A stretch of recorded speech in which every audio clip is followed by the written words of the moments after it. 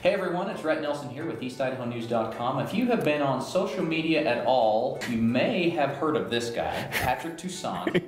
He's an entrepreneur, local guy in the community, but he's involved in a whole bunch of different projects. He's an empowerment coach. He helps people live their best life. Yeah. And he's on a mission to just make the world a better place. It sounds like it. Yeah. Patrick, thanks for coming down to our studio today to chat with us. Yeah, it's my pleasure. It's my pleasure. To start off today, just tell people who you are and what you do. Just give us an introduction of who you are. Okay, so my name is Patrick Toussaint, and married. My wife's name is Rebecca. I have 8 kids, and I'm now a grandpa. I live here in Idaho Falls, and sales, I've been selling all my life, but I've been working with a lot of people and helping people reach their goals. I've been, going back to high school. I mean, I was captain of the basketball team and student body president. I just love finding ways to help people in my community and in my school. So lately, I've been involved, well, for the last over 20 years, I've been involved with the Distinguished Young Women program. For some people, it's Junior Miss. So I've been fortunate enough to have 2 daughters. Miko, she won Blackfoot Distinguished Young Woman and Idaho Distinguished Woman 2014, and she placed in the top 10 in the nation in DYW. And then my daughter Mia, she won Blackfoot Distinguished Woman in 2018, and she was a second runner-up in the Idaho State program. So because of that, I've had the opportunity to judge different Distinguished Women programs, and I love the whole program, the platform of Distinguished Women, and it is to be your best selves. So I've really tried to help people be their best selves. I believe that we live in a nation of mediocrity. I mean, we're settling. People are just settling for less than their potential. And I really want my platform, the rest of my life devoted to helping people step out of your comfort zone and just be your best self. If you can live your best life, now you're truly living. The fun stuff happens when you step out of your comfort zone. So I really tried to help people do that. And that's an interesting philosophy, and you mentioned you kind of got started doing that as a young person. People would just come to you and ask you for advice, or how did you become this empowerment guru to people? Guru? I don't know about guru, but here's my thing. I sincerely love people, so I think my superpower is that I sincerely love you, and I want to listen, and I want to really try to help you. You know, these scars. I got hit by a car at age 13. I was riding a bike and didn't die, and age 15, I got hit by a car again, riding another bike and didn't die. And after those 2 experiences, I thought about, okay, why am I still alive? I didn't even break any bones. And then after the car accidents, I sat down and I thought, okay, what God, I believe in you. What mission, what purpose do you have for me? And from that, it took me to graduate from high school and going to, well, back then it was Rick's College in 1990, because I wanted to really find out why I was still alive. And yeah, patriarchal blessing and serving an LDS mission in Houston, Texas for 2 years. And so those car accidents really were pivotal, was a pivotal point in my life. Because the first one, I was just like, yeah, look at me, I'm indestructible. The second one at age 15 made me stop and think about, okay, why? Why am I alive? What's my purpose in life? And I found that by leaving Miami and coming to Idaho and getting a patriarchal blessing and serving a mission, and living here since 1993. I've been here since then. Been on a mission to help other people ever since. Oh yeah. And that's really, my best life is helping other people find out what their goals are and live their best lives. Tell me about, because you do I don't know how regular this is, you have a series of videos on YouTube where you interview people about living their best life. Just people in the community who have accomplished different goals and different things. Recently you did a video just about you. and what started you on this path of living your best life. And there was an experience that happened to you 6 years ago where you're running the Bone and Back Marathon. Yeah. It sort of triggered this mindset of stepping outside of your comfort zone. Yeah. Do you want to tell people about that experience? Yeah. So Alan Day, good old Alan Day. So Alan Day calls me and he says, hey, Patrick, my family and I are going to do the Bone and Back race. You want to join us? I'm like, sure, no problem. And what does that mean? Well, there'll be 8 of us. It's 20 miles up, 20 miles back. You'll get 5 miles. Great. So the Sunday before that Saturday, he calls me and says, hey, my family's backing out. Do you still want to do it? I said, well, sure. What does that mean? We each run 20 miles. I'm like, oh, okay. He says, well, what's the most you've run? 6. So we ran 10 that Monday. I ran 7 on Wednesday. Saturday morning, get up, 6:30 in the morning was my start time. So I start running, and every 2.5 miles, there's a station. So I get my water, eat my banana, and get my goo, and so I'm moving along, and I've got a good pace, and I'm like, man, this is really good, this is really good. I get to mile 15. When I get to mile 15, I get my goo and everything, and I'm running, and all of a sudden, I feel like knives are just stabbing my abs and my chest, and I'm running thinking, you gotta be kidding. I mean, intense pain.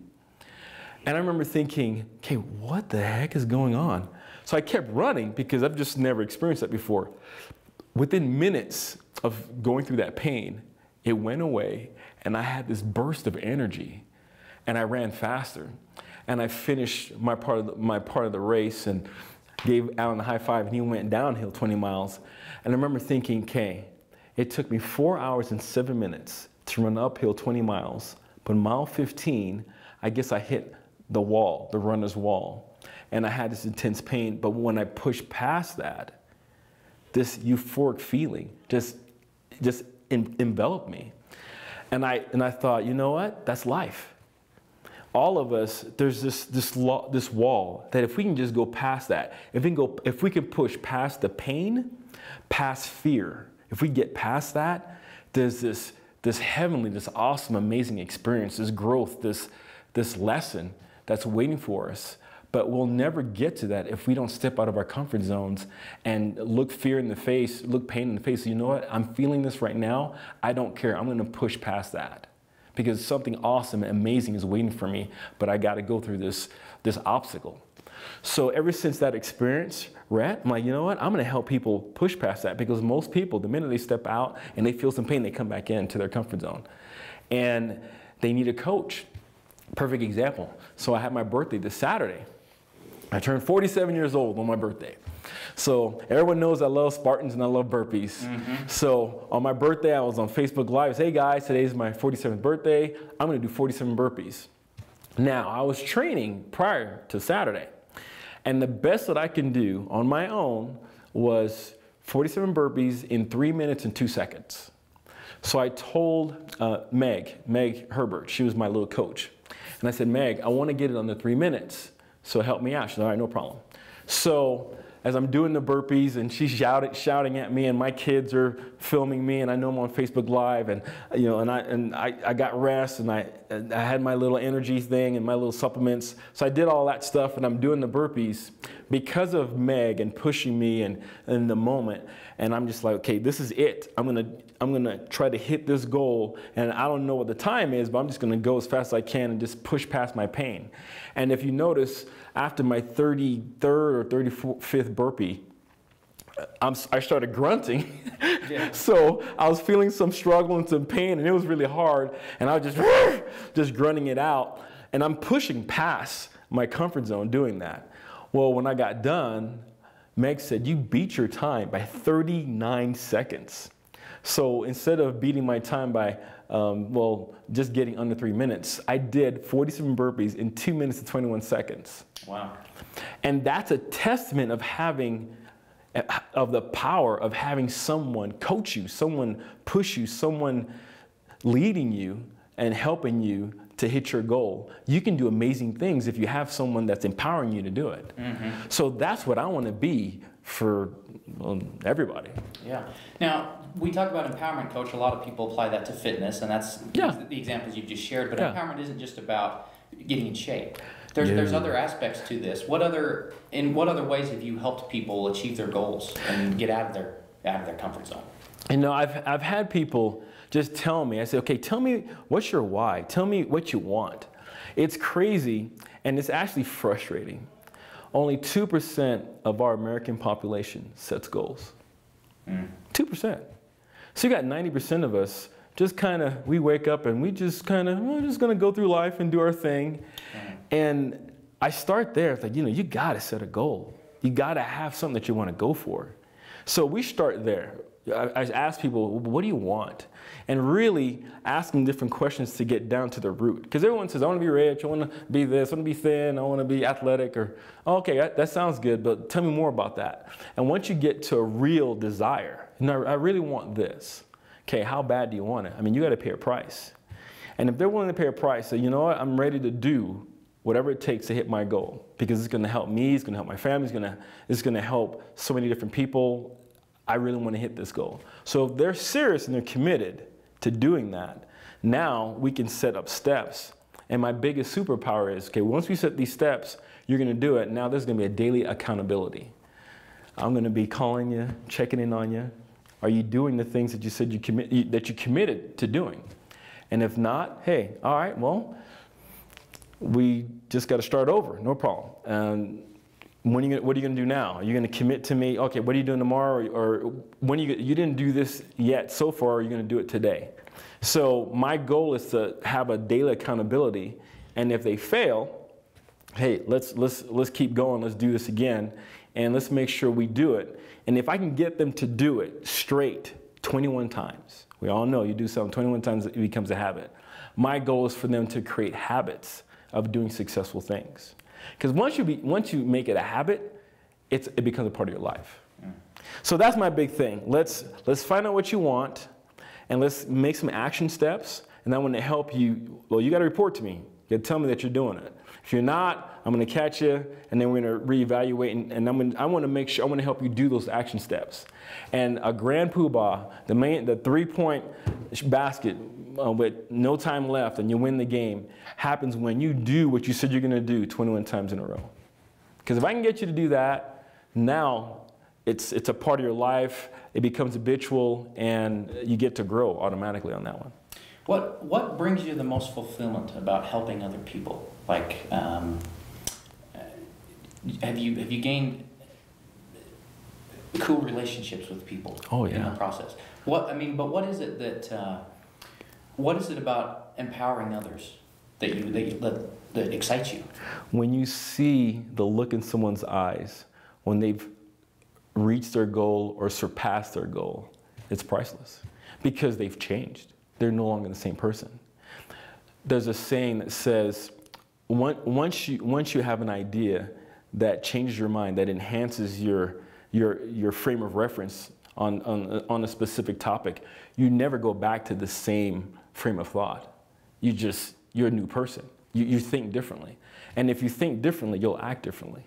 So yeah, it's seeing somebody succeed in something that they were struggling with, or I was able to help them reach a goal that they had a hard time getting to, but I helped them get there. They change once they hit that goal, because now you're like, okay, I did that. What else can I do? And if I can get somebody thinking like that, yeah, they're a different person. And it boils down to confidence. It's amazing. Fear runs, I want to say 99% of people's lives. I mean, people are just scared. But if I can get somebody to become confident in what they're doing, even if they've never done something before, you can be confident in trying. If you can have that confidence to where you attack a problem, because we all got problems, but attacking a problem and coming up with a solution and being relentless, being like, no matter what, I'm gonna fix this. I'm gonna find a solution to this. And I'm gonna give it my all to make sure I can accomplish this goal or solve this problem. If someone can be confident enough in themselves to do that, yeah, that's awesome. I mean, that confidence, because I believe that if you're confident in yourself, you can do anything. I mean, there's a ton of things that I can't do, but by golly, if I'm gonna try something, I'm gonna try. I'm gonna give my all. But guess what? You give me enough chances, I'll get good at it. Because it's just my frame of mind. You know, there's this interesting analogy that I read recently, and you may have heard this analogy. It's called the crab analogy. If you put a bunch of crabs in a bowl and one starts to climb, all the other crabs will pull that climbing crab down. Yeah. And of course, the analogy is all about success. Anyone who tries to go and be successful in their life, there's always people in their life to drag them down. Have you encountered that as you've strived to pursue this? You know, I'm going to give props to my wife. I love my wife. I love you, Rebecca. I love my wife. She's allowed me to be me. She's allowed me to do my thing. And I've been involved in different groups where we're trying to attain a goal, and I'm competing with other groups. And I've seen where obviously it's a competition. Well, we don't want Patrick to win, so what can we do to either beat him or slow him down? I've been involved in that, and it's funny. I found that because I have so many different connections, or so many different friends, or so many different people that I've been helping, my support team is just tremendous. So if I did feel like someone was trying to pull me down, I've got so many people that are cheering me on, that want me to succeed, that it's not really significant. It's just not, it's not even a thing for me. But as you talked about, you're the embodiment of this. I mean, as you strive to help other people, you also strive to live it with your burpee example and your example with the running the relay. And from that, multiple other opportunities have come up. You mentioned the TED Talk. Yeah. You're going to be doing dancing with the Idaho Falls Stars here in a few weeks. Yeah. You're involved with, you're emceeing, or you're a judge for the Distinguished Young Women program with multiple schools in the area. So, opportunity comes your way. I believe in the law of attraction. I believe that we are this big human magnet. And I believe that if you're striving to do good and you're striving to step out of your comfort zone and you're trying to grow, you're just going to attract all this good stuff. I mean, yeah, you're going to have trials because that's how you grow. But I just really believe, Rhett, that if you're in the pursuit of something that's awesome and you're helping so many people, the key is helping people. If you're involved in helping so many people, you're going to just get good things to come your way. So what is your goal? What kind of things are you striving to do personally? What are you passionate about? I attended this thing called Millionaire Mind 2 different times. Millionaire Mind Intensive in Salt Lake. And it was a great experience. I advise everyone to go and try that out. One of the speakers there said, if you want to make a lot of money, you got to help a lot of people. I said, okay, I like that. All right. He says, you want to make a lot of money, you got to solve a lot of problems. Okay. So I've sold out to those two different concepts. If I help a ton of people, I'll be taken care of, especially financially. And really, financial is kind of like a small part of it because it's just more rewarding to affect somebody's life in a positive way. I said this before, think about it. Let's say I really help just 100 people to live their best lives, and now they're doing some things, they're confident in themselves, and they're stepping out of their comfort zones and they're growing. That's 100 lives that have affected, and it is going to spiral over into affecting their kids' lives and other people's lives. So it's this big ripple effect. Once I do that with just 100 people, for example, boom, I die. The Patrick thing will continue to grow. It'll continue to spread. So I become immortal. So the more people I help, the more I'm influencing hundreds and thousands and millions of people. The whole Patrick thing will keep going on even after I'm gone from this crazy world. So yeah, so that's my goal, my dream, because it's helping people will open the door for so many other awesome opportunities. And really at the end of your life, I mean, you're not going to think about, oh, how many hours did I spend in the office? How much money is in my bank account? You want to think about your relationship with your wife and your kids, and did I really influence people for good? So I'm at that point in my life where that's what's really important. The other things will fall into place, will take care of itself. Anything financial, yeah, that'll work out. But it's the people. It's the people and their families and the people that they're going to meet because of an idea or a feeling that I helped them to feel, that they're like, man, Patrick, thank you. And they walk away from me as a better person. Yeah, yeah. The average everyday person that's watching this right now, who wants to achieve something in their life, yeah, wants to be successful in whatever that means to them, yeah. What's your advice to them? What would you say? Sit down with a pen and paper, ask yourself, okay, what is it that I really want? I mean, what do I really want? And whatever comes to your mind, write it down. And then narrow it down to long-term goal, mid-term goal, short-term goal. And then go for it. Like I said earlier, only 2% of our population sets goals. Being successful is not this impossible thing. Because really, Earl Nightingale said, the definition of success is the pursuit of a worthy goal or ideal. He didn't say the attainment of a goal or ideal. He said the pursuit. So if you set a goal and you're going for it, and you're doing your best, you're tracking, okay, you know what? I want to lose 20 pounds. Hey, I lost 1 pound. Oh, I gained 2 pounds back. Oh, I lost 3 pounds. If you're just keeping track of it and you're keeping track of what you're doing to lose the weight, for example, you're winning, you're succeeding. But man, I hate mediocrity. I just hate mediocrity. I just don't believe in mediocrity. We got to get rid of mediocrity. And the easiest way to get rid of mediocrity is to start by writing down a goal and then looking at it. Get your mission statement. Today, I've been coaching a good friend of mine. He's paying me to coach him. And his mission statement that he tells me every day is, I'm a healthy person. He says that. He sends me the text, he says it over the phone, I'm a healthy person. And he told me after a month of that, he says, hey, Pat, I've had a hard time kicking pop. But you know what? Right when I'm about to drink pop, I think about what I say all the time. I'm a healthy person. And I push it away. So now it's been a month. He hasn't drank pop for a month, and that's a big deal for him. But now he's empowered. Remember, 21 days. Yeah. Now he's empowered to where the pop isn't an issue anymore. So there's power in having a mission statement, but you got to start. My advice is to sit down, ask yourself, find out what you want. Ask yourself that question, and then whatever ideas pop in your mind, write that down, and then work on that, and then boil it down to a long-term goal, a mid-term goal, and a short-term goal, and then go for it. And don't expect overnight success. I mean, you just want to take it one step at a time. Work at it. Yeah, just little things. Pursue it. It's amazing. Enjoying the journey. Yeah, yes. Because the journey's where the rush is. I've reached different goals, and it's interesting, Rhett.